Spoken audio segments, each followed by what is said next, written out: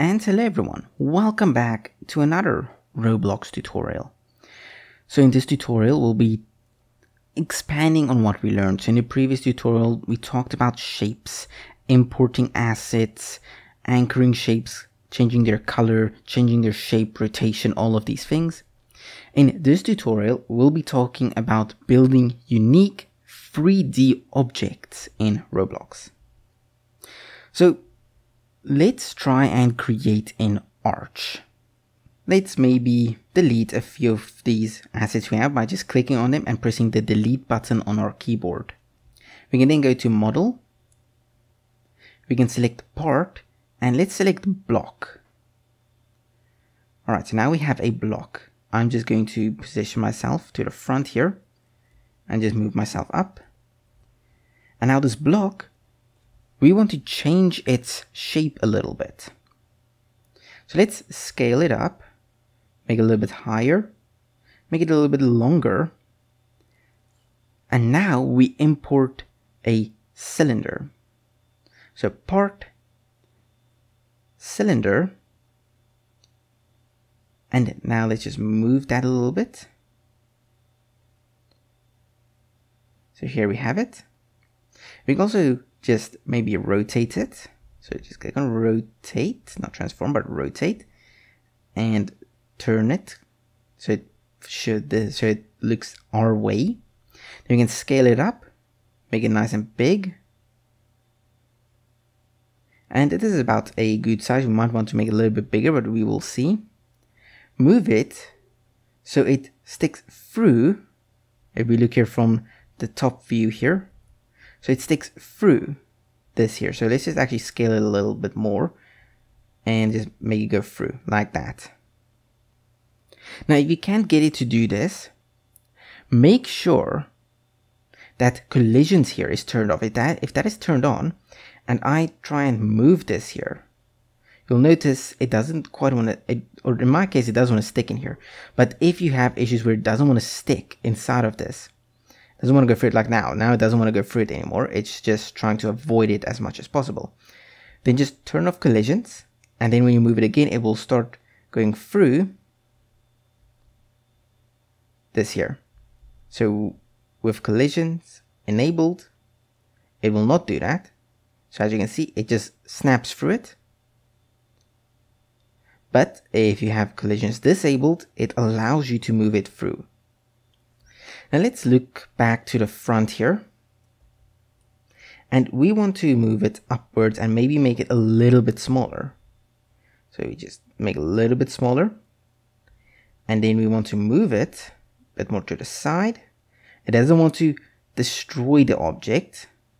So you'll notice there should be a little bit of space here at the side. Let's actually change the coloring. So this here, let's go to here and just say color.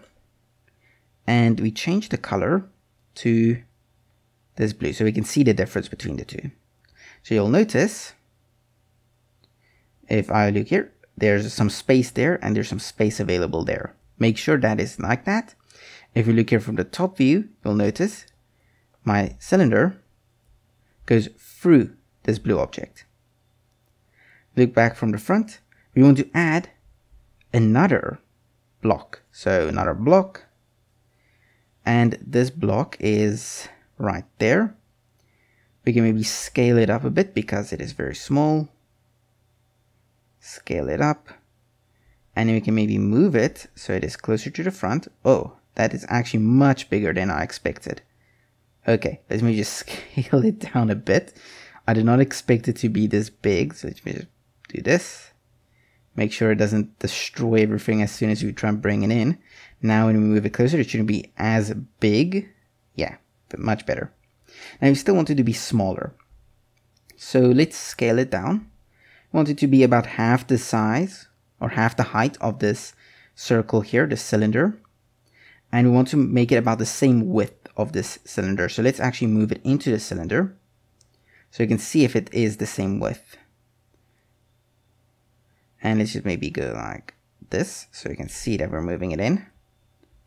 And move it into the cylinder like that. And also make sure that it is touching the ground. like that. Okay. So it should be half the height of the cylinder.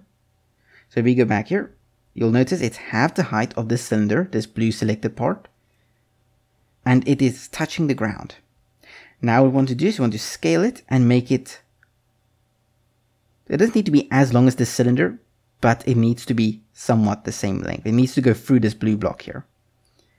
Alright, now that we have this, we need to select both the cylinder and this block. So let's go here and we select the cylinder.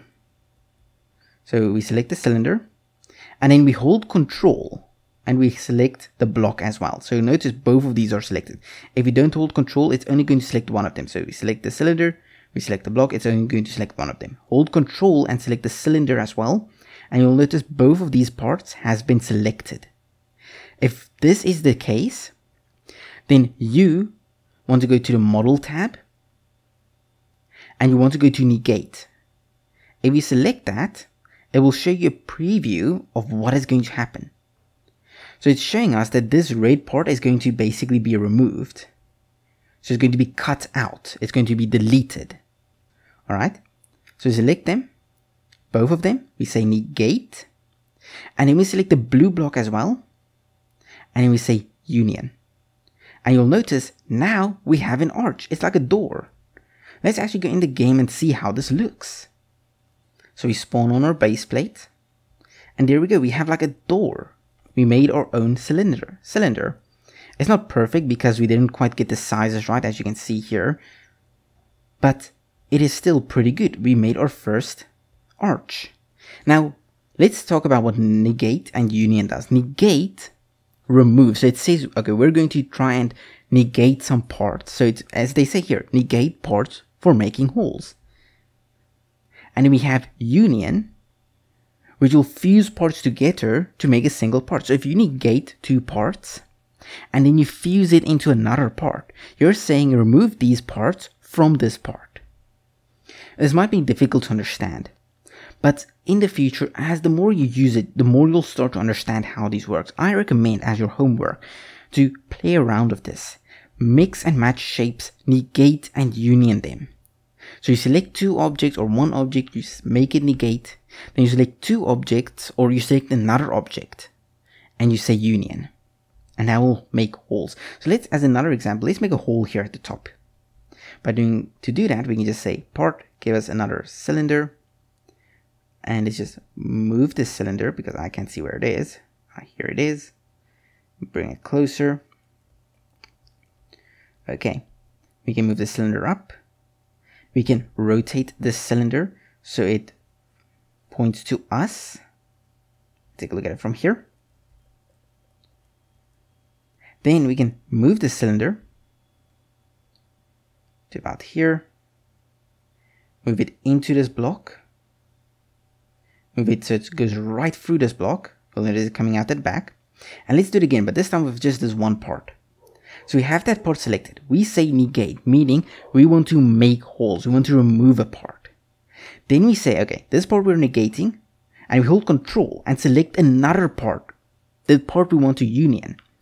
So now we selected this blue part as well as this red part. So remember, both of them are selected. You hold Control and select the next one. All right. Now that both of them are selected, you say you want to merge these two together. So you want to merge this empty space. This red part is just empty space now. You want to merge this empty space into this full space, this blue part. So we say union, and now there's a hole there. As I said, this might be a little bit difficult to understand. But the more you play around with it, the more you will understand how this works and all comes together. And that is that for this tutorial. Please like the video if you liked it and subscribe. Thank you for watching, and I'll see you all again in the next tutorial.